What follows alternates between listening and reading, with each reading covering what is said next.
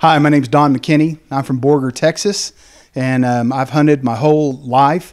And I've had English pointer bird dogs for the last 28 years.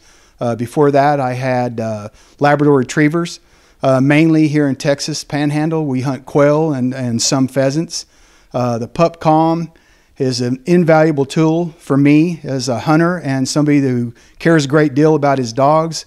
We put a lot of time and effort and money in our pointing dogs, and it's just a very nice feeling to be going down the road as you trailer your dogs and be able to know how they're doing, what the temperature is. Here in Texas, we might start out in the morning hunting, it might be 30 degrees, and by noon it might be 75, and we might be starting out in the morning, it might be 75, and by noon it might be 30. The weather changes quite rapidly here.